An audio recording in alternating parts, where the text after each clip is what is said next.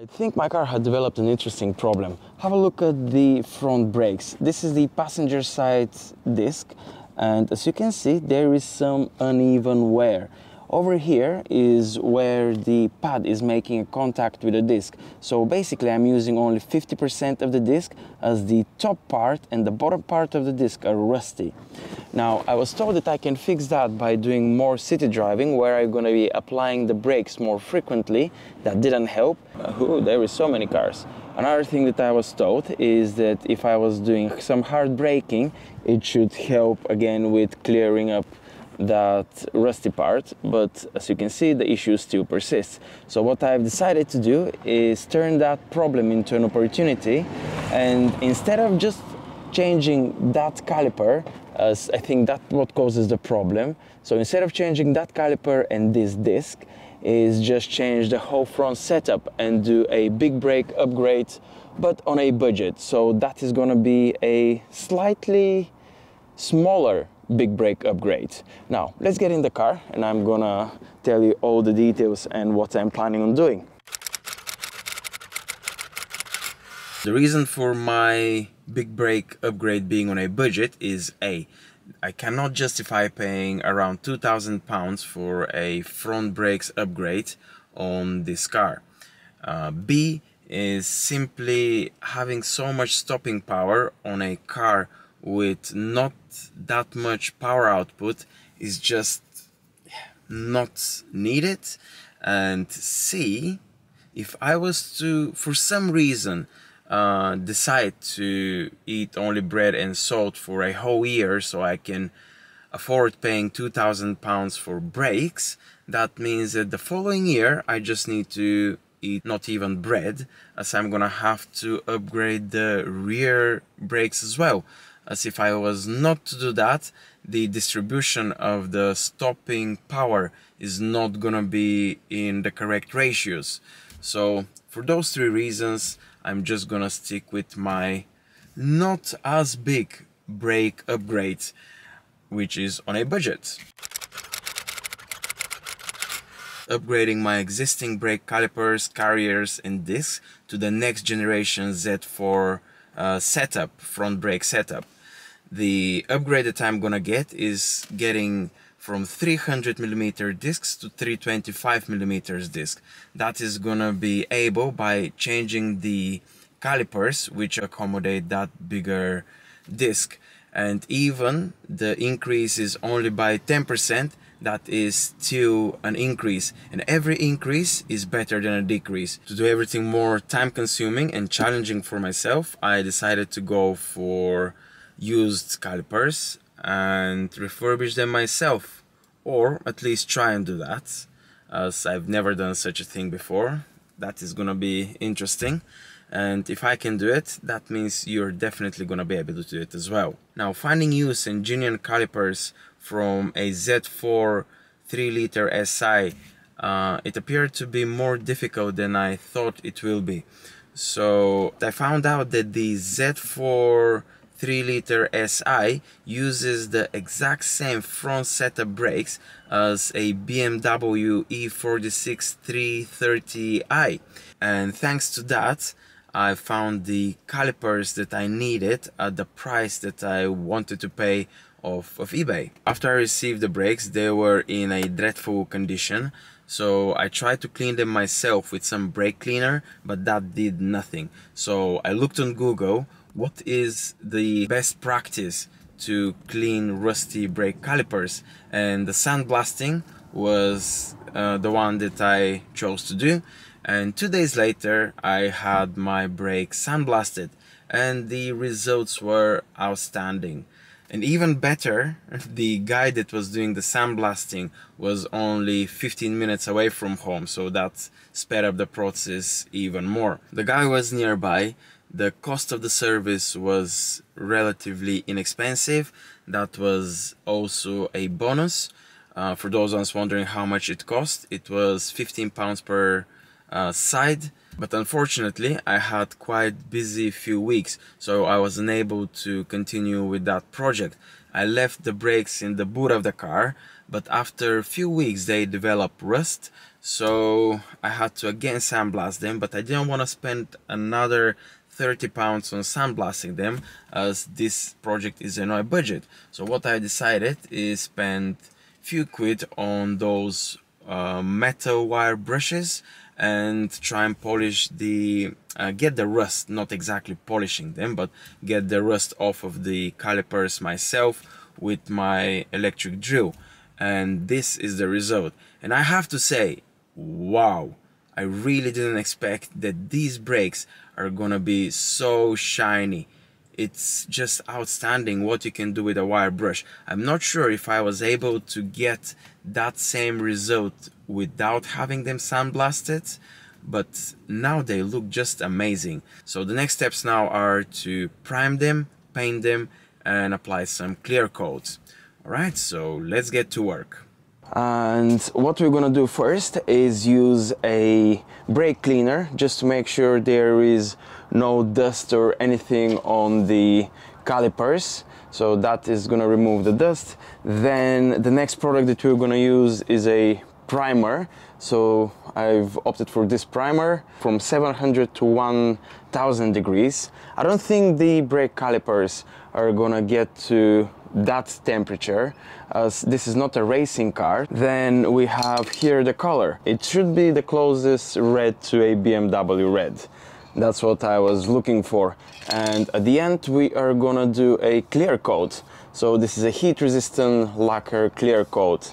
Essentially the most important thing is to be able to resist the chemicals that they've put on the road on the winter months. Although I'm trying not to drive it in the winter, still there is those occasional times that I drive it.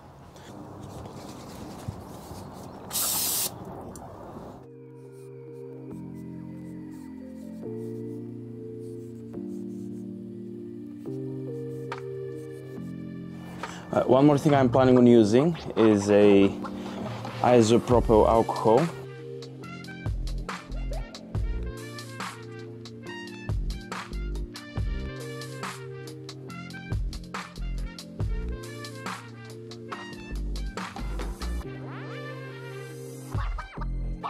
And the first step is applying the primer. Now we need to shake that for a full minute. So I'm gonna probably speed up that so you don't have to wait for me shaking it for a full minute. All right. So that motion, I've been with a girlfriend for 5 years, is not a first nature anymore. I'm gonna get tired pretty quickly. I thought I'm gonna last longer. All right, now let's try. Just the first one is gonna be a very light coat.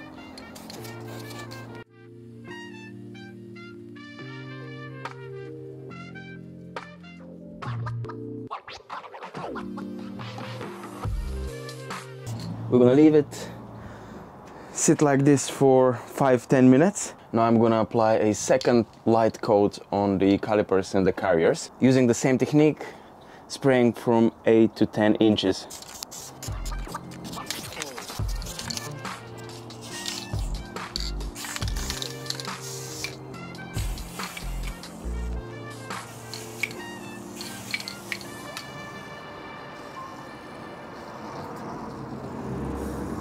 Okay, now why this keeps on spraying, I cannot let you know that.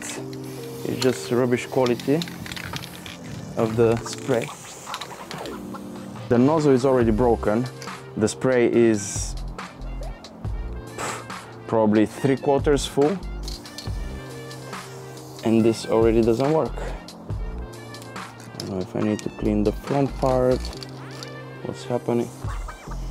No, that is 100% broken, and that's a bit annoying.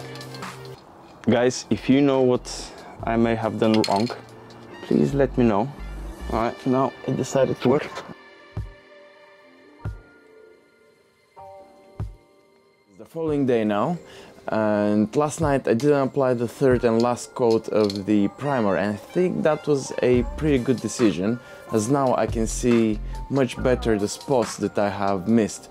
And the main reason for not doing it last night is as the weather was really bad, so it was raining, it was windy, it was cold, but at least I put the cover, as you can see, so I can keep the calipers dry. Now the temperature is around 10 degrees, so it's not that cold. Hopefully that is not going to be a problem for the primer to stick onto the metal surface.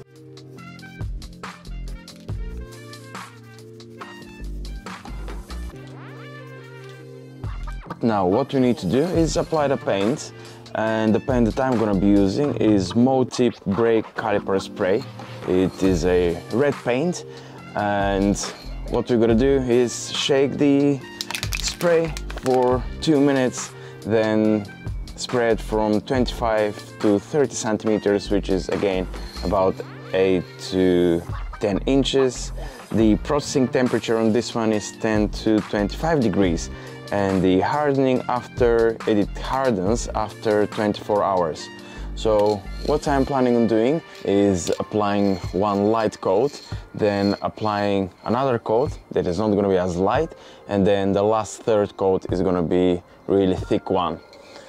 Okay, I'm not that much worried if I'm gonna get some paint runs or some droplets, as at the end of the day these are the brake calipers, and if I get some, it's gonna be hardly noticeable.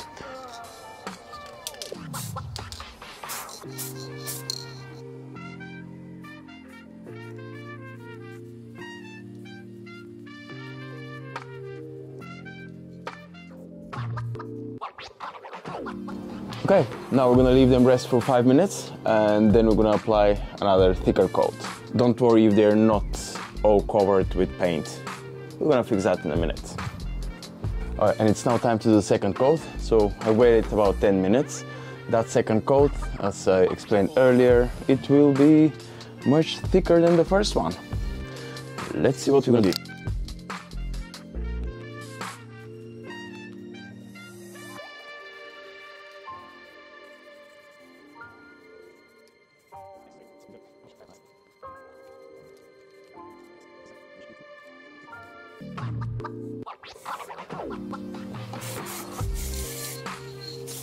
What you want to have is very good coverage. Even if you get some paint runs, is better than missing spots, as those spots that you have missed are going to get rusty much sooner. And once you get rust on one place, then that rust is gonna quickly eat through the paint nearby. So yeah, better get a paint run than miss a spot. Same thing applies for the primer though, I don't think I've mentioned that.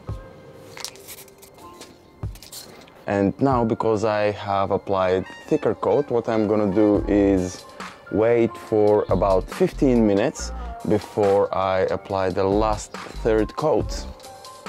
Right, see you in a bit.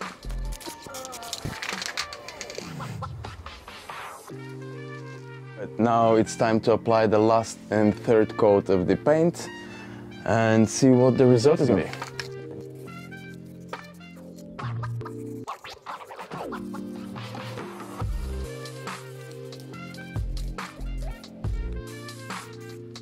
Oh my god, I've missed a whole spot here.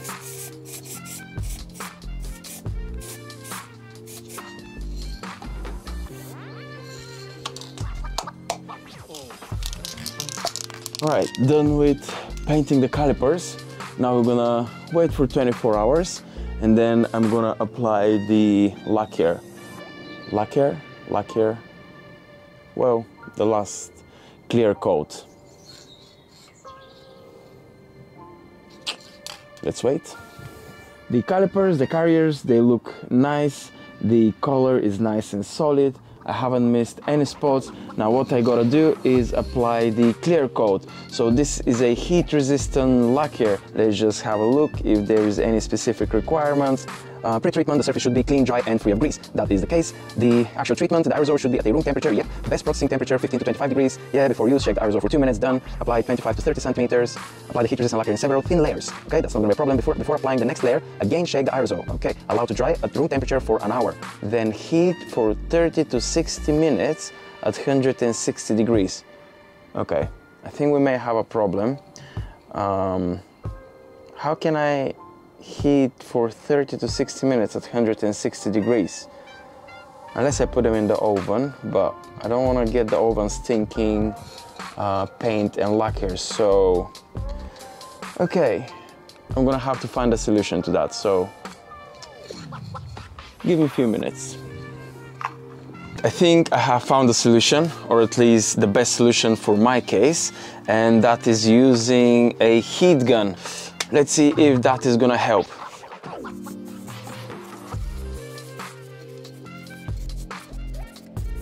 It has been an hour now since I applied the clear coat. What I need to do now is heat them up to get them closer to that required 160 degrees Celsius temperature.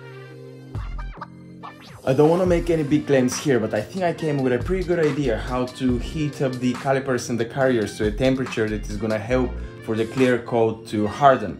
Now, obviously I didn't want to use the oven as that is going to put my health to risk. I don't have a chamber, so what I did is use that radiator on which I have put some baking paper, and on top the calipers and the carriers. The temperature is on maximum and the thermostat is set to 1/4 to the full.